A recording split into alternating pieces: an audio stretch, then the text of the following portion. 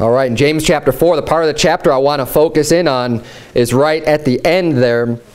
Starting in verse 13, says, "Go to now, ye that say today or tomorrow we will go into such a city, and continue there a year, and buy and sell, and get gain, whereas ye know not what shall be on the morrow, for what is your life?" And that's the title of my sermon this morning is, "What is your life?" And we see here in this passage, he's saying, okay, you know, you're saying today and tomorrow, I'm going to go, I'm going to do this, I'm going to conduct this business, I have all these things, all these plans I'm going to do. And he's saying, you don't know what's going to come on the morrow. And he says, "For what is your life? It is even a vapor that appeareth for a little time and then vanisheth away." He says, "For you ought to say, if the Lord will, we shall live and do this or that." And what he's saying is, don't take your life for granted. Don't take, you know, oh yeah, of course, you know, the average lifespan is, you know, I don't know what it is for a male in the United States these days, somewhere in the 70s, probably like 76, 77, or whatever. So it would be presumptuous of me just to think, just to automatically assume, well, of course I'm going to live to be that age. So I'm going to do this in this year and this next year and do this. Now, there's nothing wrong with making plans. You know, we made a plan for this new year. It's our plan. We make goals of what we're working for to achieve. But never take your life for granted. Because we're here, it's very quick. Our life is here and it's gone. And we ought to have an attitude that is, you know, first and foremost, if the Lord will. Having that focus, what is the will of the Lord? And that should be tied in with what is your life. Your life should revolve around serving the Lord. And when you're making your plans and you're doing these things, if the Lord will, we shall live and do this or do that. And he says, "But now ye rejoice in your boasting, all such rejoicing is evil. Therefore, to him that knoweth to do good and doeth it not," the Bible says, "to him it is sin." He's saying, you know that you're supposed to do good. You know that this is the Lord's will. You know that this is what you're supposed to be doing, but you don't do it. He says that's a sin. There's many areas of our life that we can see clearly from the Bible that there are things that we are supposed to do. Now, normally when we think of sin, we're thinking about, well, there's these things that I'm not supposed to do, and if I do those things, then I'm committing a sin. That's typically what we think of. I mean, if you say, and we talk to people all the time, give me an example of a sin, because you like to engage people in conversation, make sure they understand these words. Believe it or not, there's some people out there that don't even know what a sin is. They don't know the word. They don't understand the word. Sometimes it's people whose English is their second language and they're not familiar with the word. But other times it's younger people just not brought up in church, don't know anything about it, don't even know what a sin is. But I don't want to get off on that rabbit trail.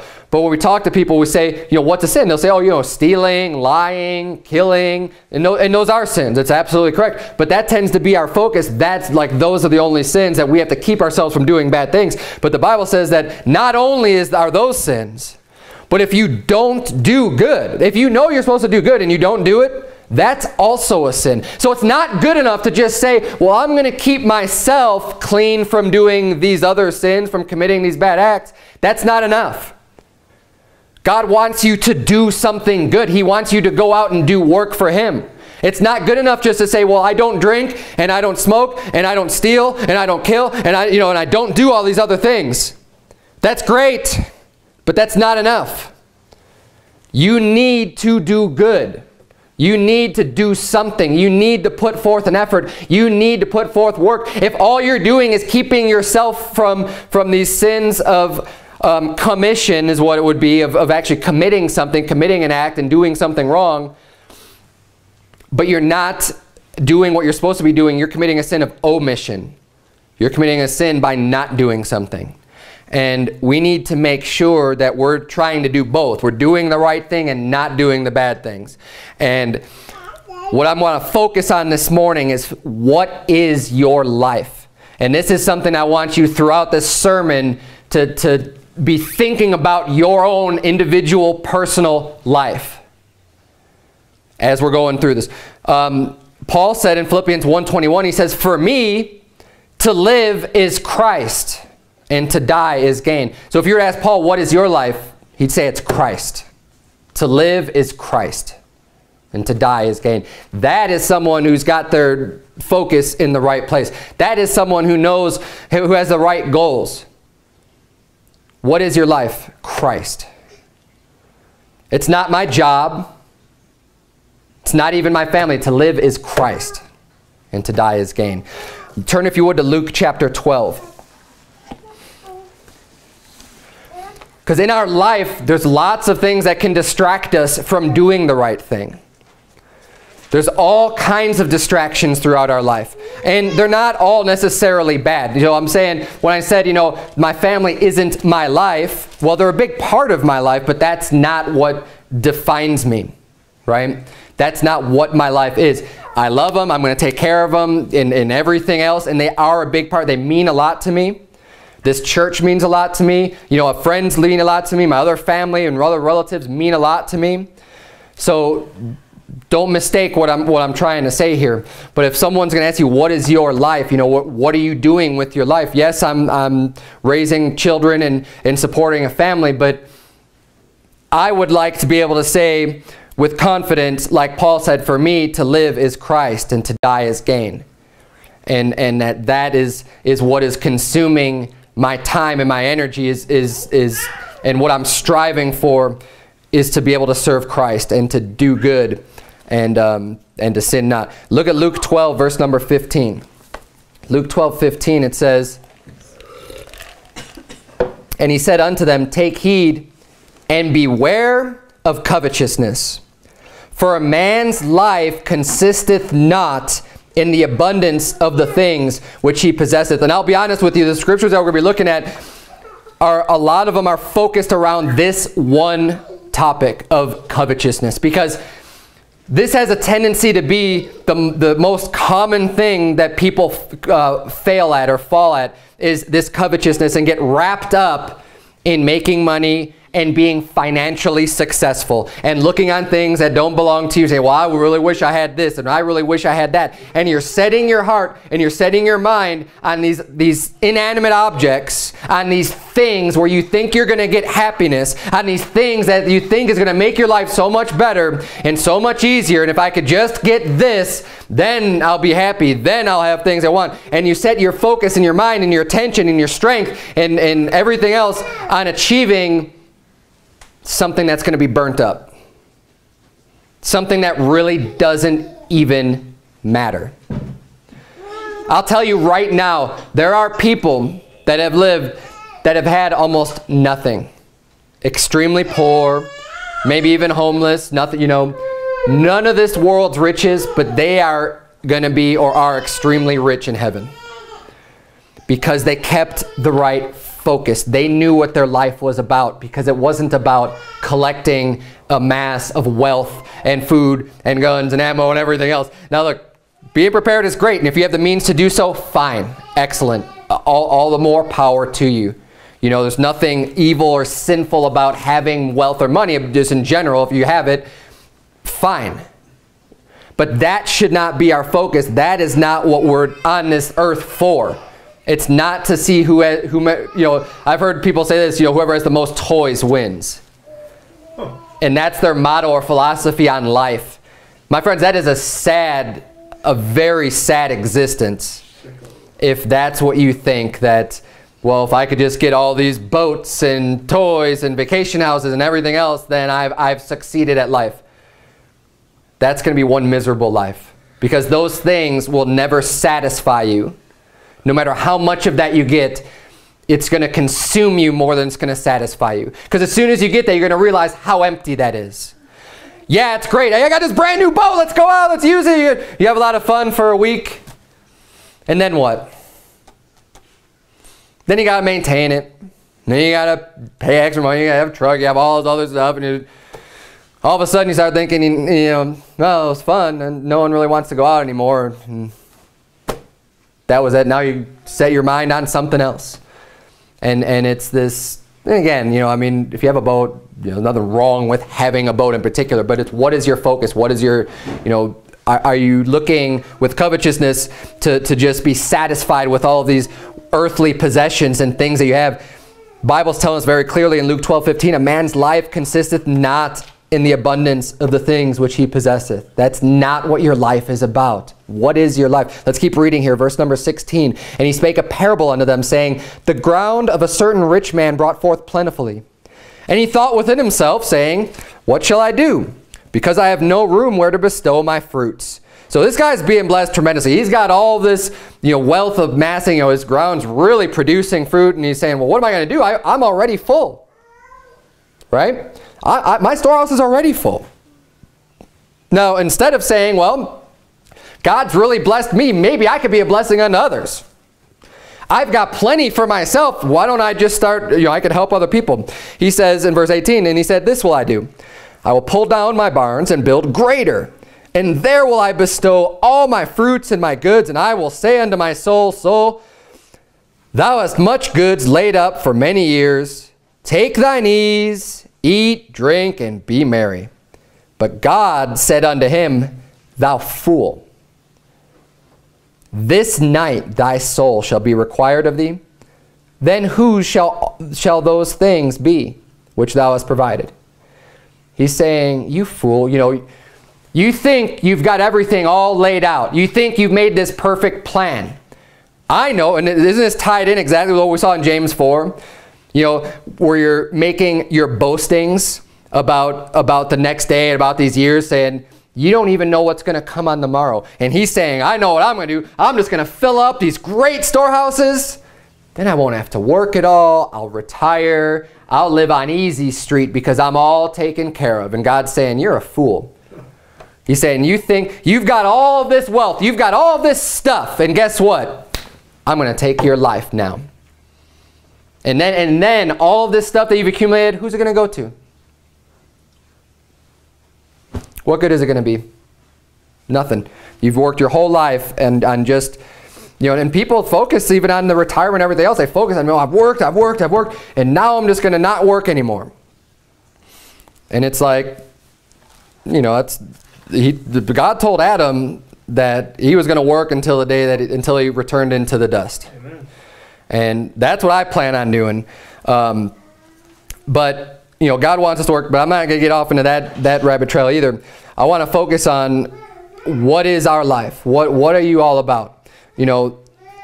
Don't be so wrapped up in the world's goods and in this covetousness. Let's keep reading here because there's some more great truths in Luke 12. He says in verse number 21, so he ties this up, he says, so is he that layeth up treasure for himself and is not rich toward God.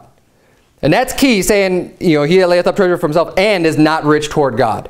If you happen to have this wealth, if God's blessed you and you have some, this stuff stored up, I'm not saying that's a sin, but he's saying he's not rich toward God. He wasn't living his life for God. He wasn't doing the things that he should have been doing. And like I said, when you have all this stuff, well, what more could you possibly need? And we'll get to that in just a minute here too, because there's another scripture that's going to address that. Look at verse number 22. Let's keep reading. And he said unto his disciples, therefore I say unto you, take no thought for your life, what ye shall eat, neither for the body what ye shall put on. The life is more than meat, and the body is more than raiment. Consider the ravens, for they neither sow nor reap, which neither have storehouse nor barn, and God feedeth them. How much more are ye better than the fowls?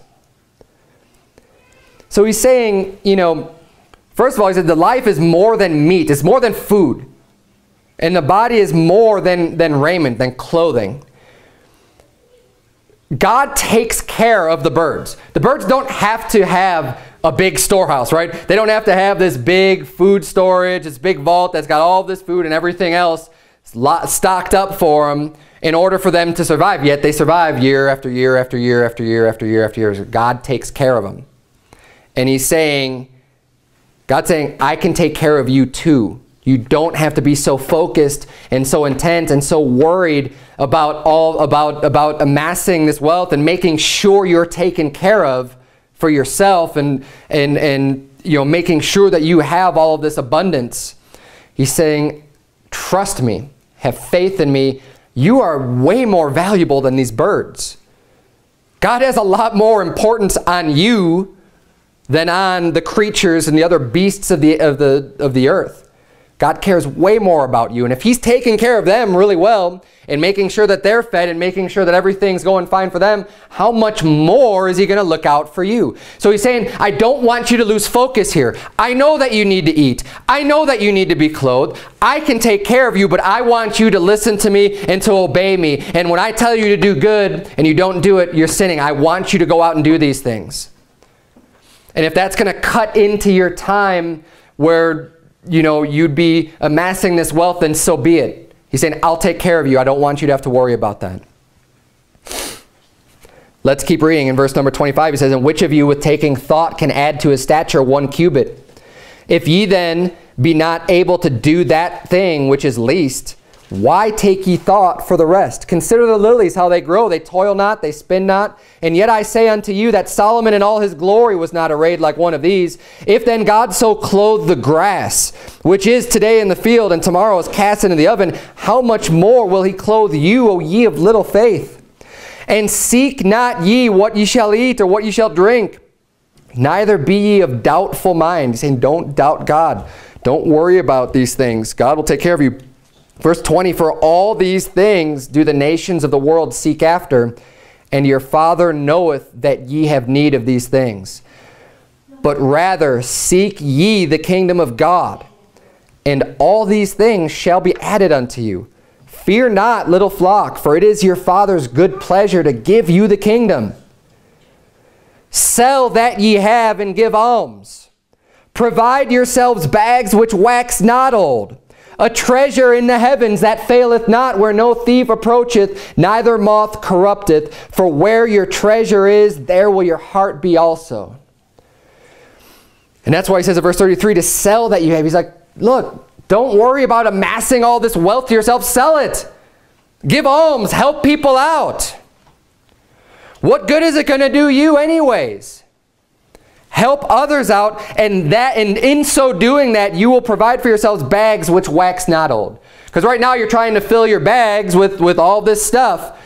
He's saying you can have bags that they're never going to get old. You will have treasures for yourself in heaven by doing good things and helping other people out and not being so worried about yourself all the time, and you start focusing on other people and their needs and what they have and say, hey, I've got all this wealth and abundance. This person needs a lot of help. I'm going to help them out. God's going to look at that, and he's going to see your heart's going to be in the right place. Your heart's going to be focused on other people. It's not going to be focused on just, well, how much can I get for myself? And that's where your treasure is going to be then also. God sees the good that you do to other people, and he'll reward you for that. Especially for those that have no chance of ever being able to reward you again. When you go out and help people that they have nothing, and you help people like that, and you sell things that you have and give alms to help those people out, there's no way you're going to get anything back from that person. God sees that, and he's going to get you back. God will make sure that you get rewarded. Flip back to Luke chapter 8. You're in Luke 12. Just flip back a couple pages to Luke chapter 8. What is your life? What is your life all about? If someone were to ask you, what's your life about, what would you tell them? Think about that.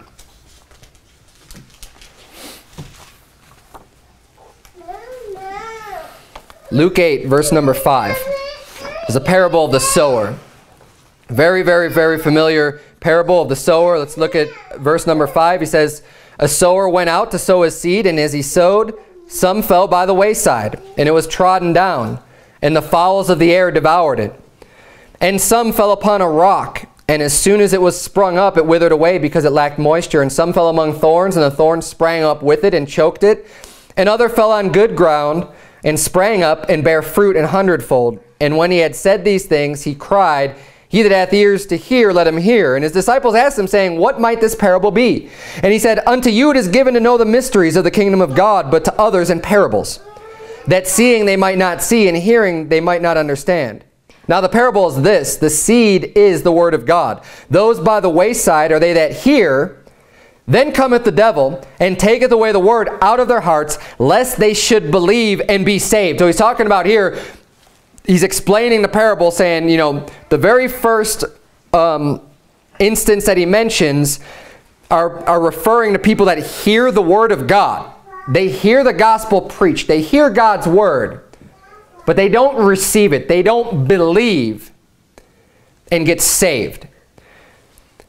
Now, this very clearly explains what this parable is. People misuse this and abuse this portion of Scripture all the time. This is the only instance of a person who's not saved. All the rest of them we're going to read are people who get saved because they believe, because they've received that seed of God's word. And it's important to know this in order to understand this parable at all. And he very clearly says, lest they should believe and be saved. Let's look at the next one. It says in verse 13, they on the rock are they which, when they hear, receive the word with joy. So Satan didn't remove the word from them like he did with the other group. They received it. And they were glad. They were happy. Hey, they got saved. Great. They believed it. They received God's word. But it says, and these have no root, which for a while believe, and in time of temptation fall away. Verse 14.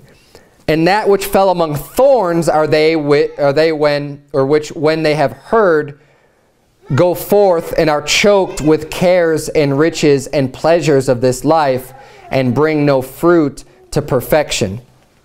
But that on the good ground are they which in an honest and good heart, having heard the word, keep it, and bring forth fruit with patience. Now, what we see here in verse 14 are people who, they get saved. They receive God's word. Okay? But the cares of and the riches and the pleasures of this world choke them out. And this is where we have to be careful with our focus and what our goals are. And all of these things can be distractions for you living a righteous and godly life and living the life that God wants you to live. Don't get distracted. Don't get choked out. And what happens when you get choked out, it says in the pleasure of life, and bring no fruit to perfection.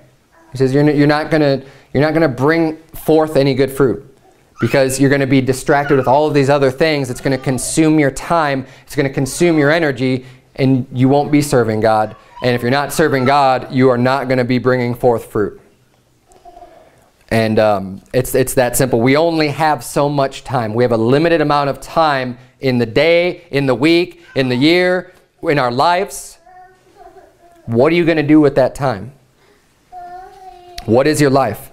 Galatians 2:20, you don't have to turn there, says, I am crucified with Christ, nevertheless I live, yet not I, but Christ liveth in me. And the life which I now live in the flesh, I live by the faith of the Son of God, who loved me and gave himself for me. Turn,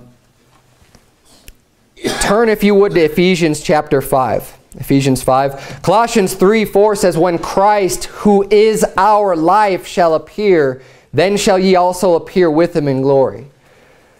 Christ is our life. Christ should be our life. He is our life. If you have eternal life, it's because of Christ. That Christ, that life that's abiding within you, that eternal life, is Christ. Christ is, if you think about yourself and say, what is my life? It should be Christ. Christ is my life.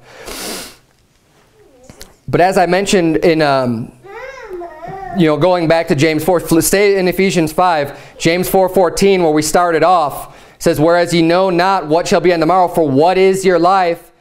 It is even a vapor that appeareth for a little time and then vanisheth away. And he's warning us, saying, okay, what's your life? It's a vapor. You see just the steam that comes up off when you're cooking something on the stove, you're boiling water, a steam comes up and it goes away. And that steam's only there for an instant, and it's gone. And there's new steam coming up, but that steam, it rises, gone, rises, gone, rises, gone. He said that's what our life is. He said our life is a vapor. We're here for a short period of time, and then we're gone. And in the grand scheme of things, it really is a short period of time. And none of us know how long we will live. Some of us have already been blessed with many years under our belt. Others have not. We don't know what tomorrow is going to bring. I've known people who were Christians and who were doing good works that have died at a very young age. We don't know. we just have to rely on God and trust that He knows, and whatever His will is. Hey, if you're doing what's right, you will be walking in the will of the Lord. If you're just decide, I'm going to do what's right, I'm going to follow the Bible, I'm going to trust in God. We know and trust and believe that God can save us and protect us and watch over us, and we shouldn't have to worry or fear about evil. But if something were to happen and you're in the will of God, then it's got to be according to God's will that He's going to allow your life to be extinguished. But we don't know that. We don't know when that day is going to be. So we just have to live every day, hopefully in God's will, that we're doing what He wants us to do. Because, but anyways, the point I want to make with our life being a vapor and appearing for just a little time and vanishing away is that it's short. And it seems like the older you get, the shorter it seems to be. And time just goes faster and faster and faster and faster and faster. And man, just thinking back now, I'm only 37, but I think back on all those years, like, man, I used to think like 37 is so old, and it's like you're never going to get to that stage in your life. And it's just way far away. But every day passes, every year passes, and it comes and it goes, and it's fast, man. It keeps going. And I'm trying to figure out, man, what am I going to do with my day? I have all this stuff to do. And there's not enough time to do all the things that I want to do. And I wish I had this mindset when I was 20, right when I got saved. Because I would have accomplished way more since then, but I didn't. But it doesn't matter. Where we're at right now is what we need to focus on. I'm not going to live in the past, and I'm not going to count. Well, I'll be able to do that later in the future. I don't know if I will be able to. I have to be able to work on the things I need to work on right now.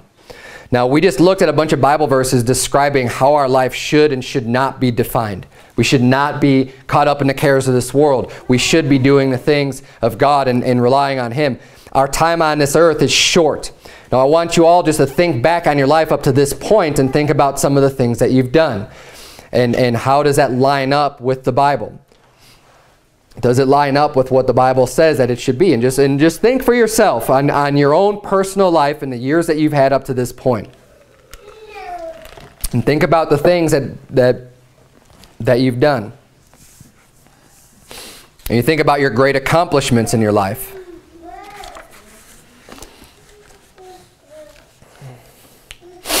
Now, when you think about those things, I'm going to challenge you a little bit. Are you thinking about that time that you killed that last boss on that obsolete video game?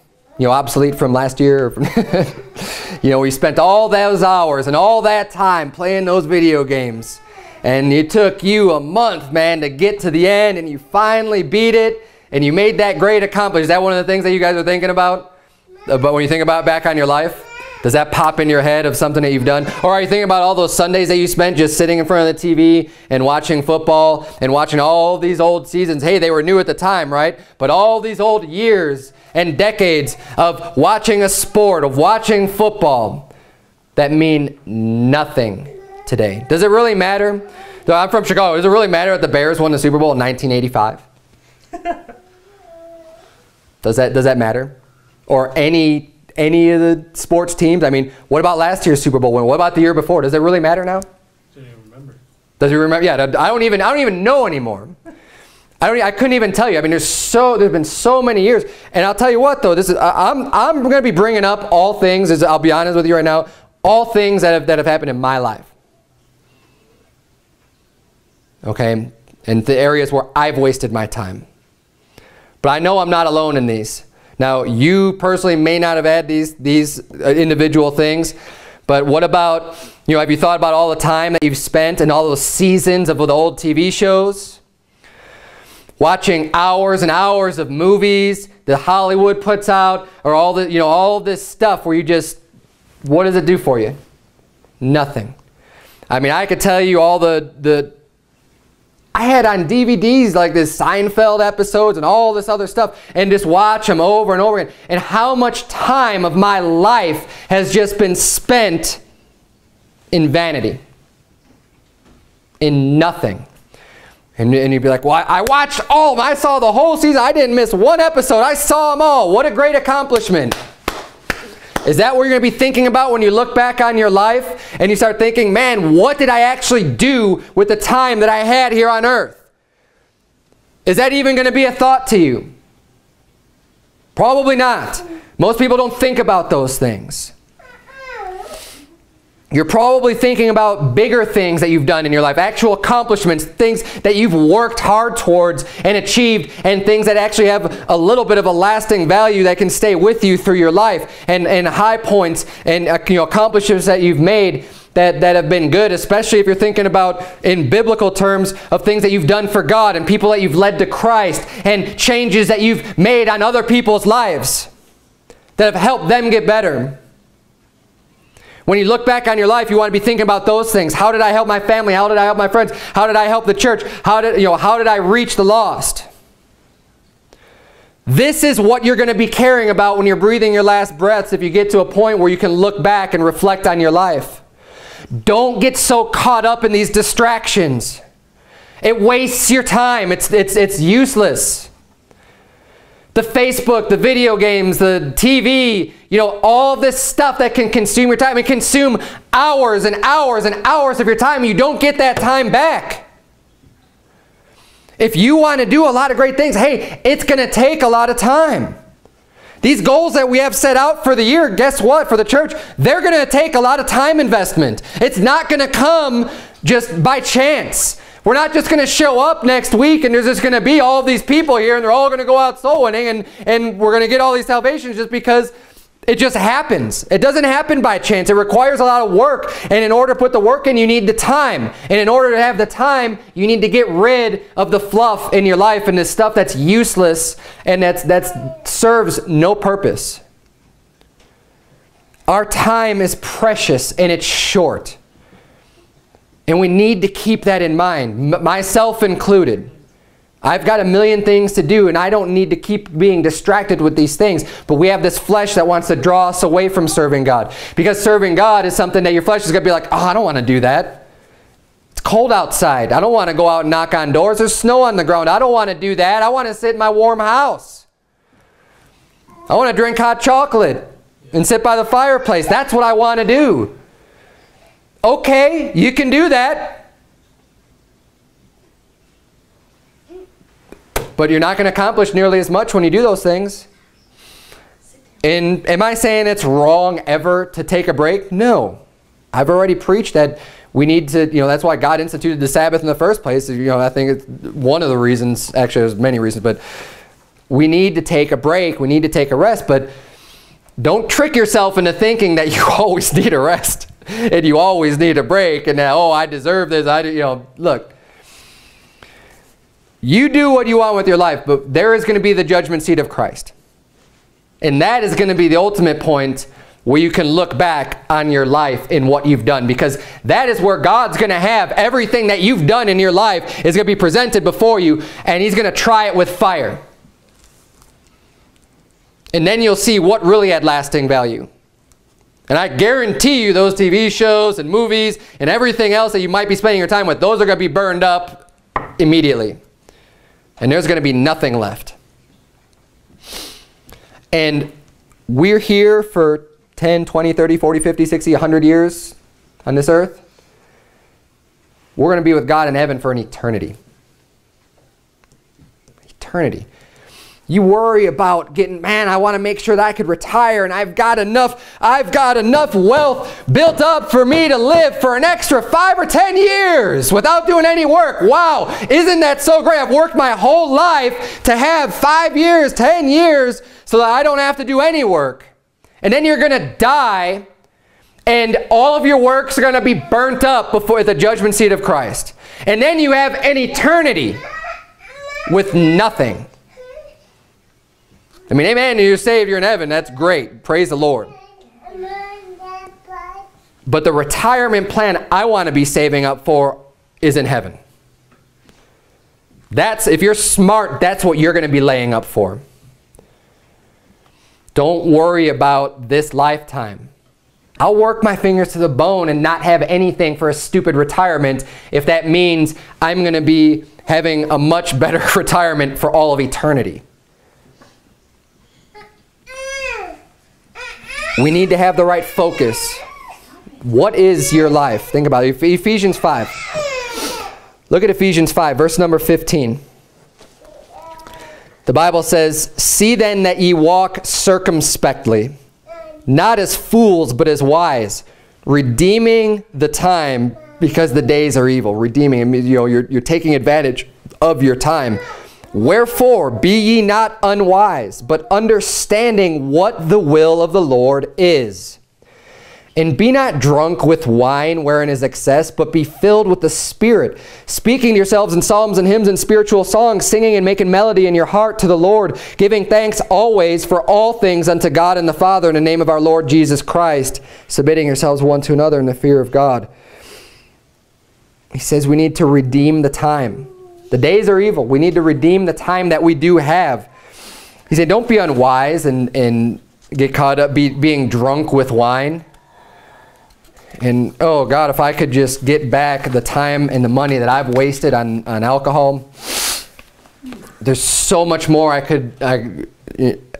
This is why I'm preaching this sermon, okay? So that you don't get caught up in this. And not everyone here, especially girls, listen up. Because you don't have to make the same mistakes that I made in my life. Don't ever get caught up in alcohol, or in booze or beer or wine or any of that stuff. It's going to waste your life. It's going to waste your money. It's going to cause you to do wicked things, and it's going to get you away from God. Don't ever get caught up into it. It's deceitful. It's going to make you sorrowful. It's going to cause you to do things that you would never want to do on your own. It's horrible. You should be filled with the Spirit, not with those spirits of devils. Your time is precious. The things that you do are important. And the time that we have here shouldn't be wasted. One of my favorite verses in the Bible I love, and we did this through the book of John. John 21:25 says, "And there are also many other things which Jesus did, the which if they should be written every one, I suppose that even the world itself could not contain the books that should be written." Jesus did not waste his time. If you could write books that the world can't even contain, the amount of books that could be written because of all of the works that Jesus Christ did. Jesus Christ is the example that we need to follow. Obviously, he's perfect and we're not, but that is who we need to be looking to. He didn't have a home. He was out doing the work all the time. How much sleep did that man get? I don't know. Not very much. He was praying for hours. He was teaching. He was healing. He was focused on other people all the time. All the time.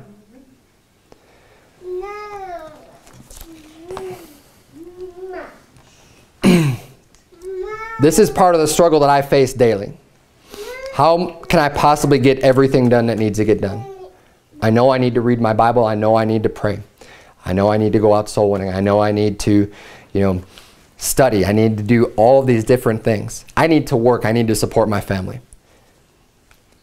How in the world can I get all of this stuff done? And I've seen other people get so many things accomplished that had at least as much, if not more things to do to consume their time, that they had responsibilities, that they had obligations, that they had to meet.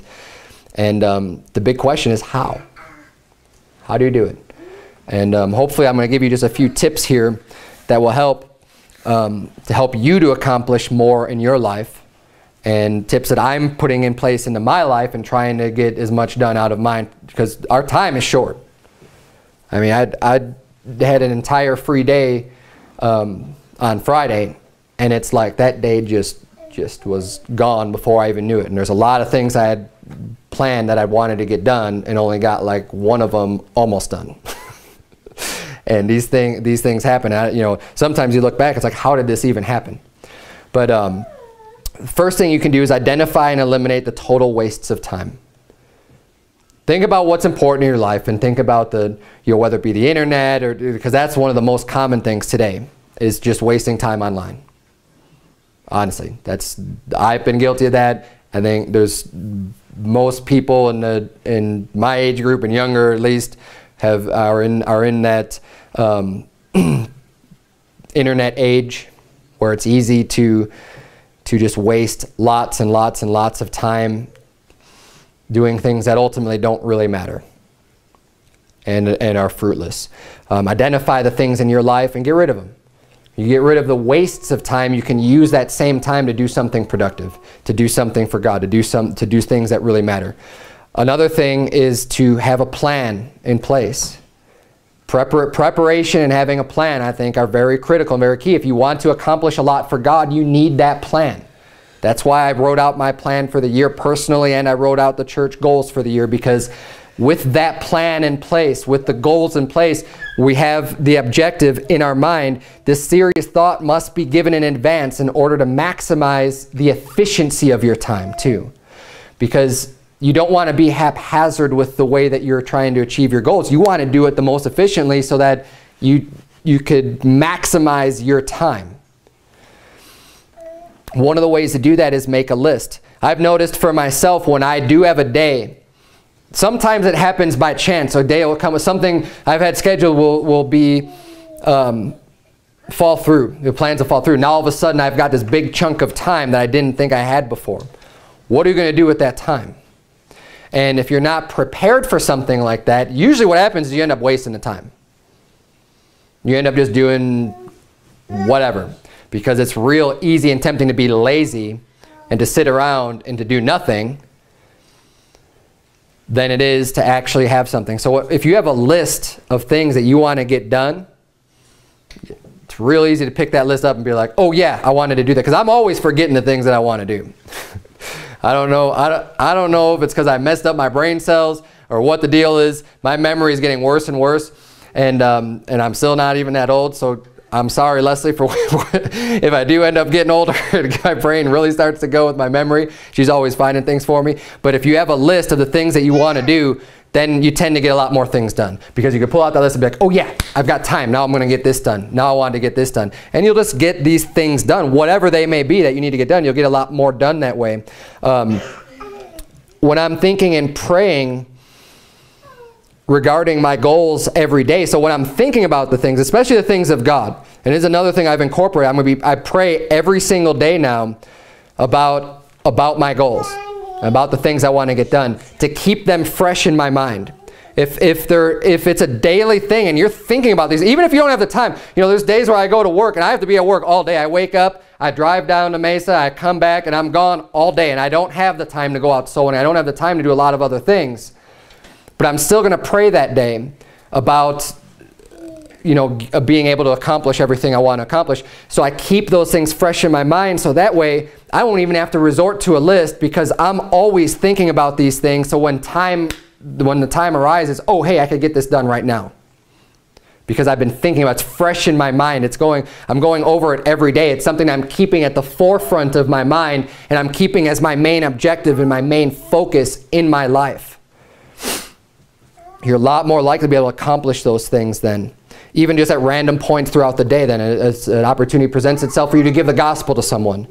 Are you even going to think about giving the gospel to that person if you're not thinking about, in general, about soul winning and about God and things of the Bible and everything else? When you come into contact with someone, you know, the more you're doing work for God, the more you're praying, the more you're in communication, the more you're reading the Bible, the more likely you are to be talking about those things with other people. Then if the only time you hear the Bible or read the Bible is when you come into church, well then for the rest of your week, when you're going around and talking to people, you're not even going to be thinking about those things. It's not a big part of your life.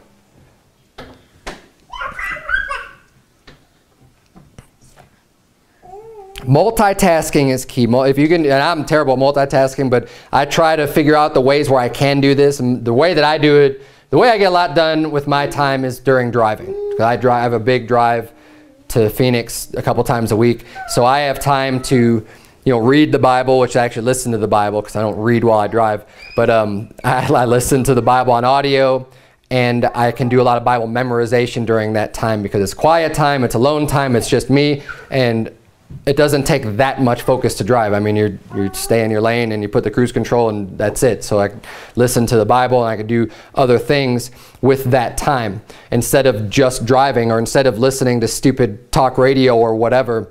You know, I'm actually trying to accomplish things and learning more and growing. But whatever it is in your individual day, you have to come up with that on your own. figure out a way to be able to multitask. One good thing to do is, actually I don't have it in my pocket right now, carry a pocket Bible around with you everywhere you go. And if you don't have one, I'll get one for you. I don't know if we have any. It doesn't look like we have any on the shelf. But I have got a little New Testament. And it fits right in my pocket. And there are times when you can be out standing in line somewhere, going to a store, whatever it is. Throughout your day, you can be somewhere and you go to doctor's office, you got to sit and wait. Instead of picking up the magazine, open up your Bible. And if you have it with you, then when those situations arise that you didn't even realize, you didn't think about in advance, oh, I'm going to have this extra time, hey, I've got my Bible. And if it's always on you, you've always got it, and you could always read it and use it. That's another good way. That's another just little tip to have that with you. That way you can work on your memory verses or get more reading time. When you have a little bit of time to kill. Now, our time on this earth is precious and short. How would you define your life? When you get to the end of your life and you think back on all the things that you've done, what would you like to look back on and say that you've accomplished? Think about that, because that'll help you with your goals. At the end of your life, when everything's done, and you look back and you say, what did I do? What did I do with my life? What would you like? Because we're all still alive and sitting here. We also have time. No matter what you've done already in the past, you all still have time to do more right now. Because you're still living and breathing. God's not done with you yet. I believe that if God was done with you, you'd be gone. God's not done with you. He's got more work for you to do. Think about those things. Think about what you would like to have seen yourself do. If you could look back and say, well, I led 1,000 people to Christ. That would be worthwhile. I could look back at that and say, you know what? There's a lot of things I did where I wasted my time, but at least I did this. You know, I did something meaningful. I changed lives. I help people. Whatever it is. Where you look back and think about the things. If you look back and say, this is what I would like to see I've done. That will help you to form your goals. And then work on getting those things accomplished. Use your time wisely. And don't get too wrapped up and caught up in the cares and the riches and the covetousness of this world. It's a daily struggle. It's something you have to deal with all the time. But try to stay focused on what's important. Let's bow our heads and have a word of prayer. Dear Lord, I thank you so much for your word. God, I struggle with this every day of my life, Lord, with not wasting the time and with all the responsibilities that I have, dear Lord. I pray that you would please help me and help everybody here to accomplish great works for you. God, you've warned us to those that know to do good and do it not, to him it is sin. Lord, we know that we're supposed to do good. We know your will. We know what you want us doing. I pray that you would please help us to do those things. Help us to overcome the slothfulness and the laziness in our flesh. Help us to overcome that and to push harder and to do more work for you. God, if we get tired and if we get weary in this lifetime, it'll still all be worth it in eternity.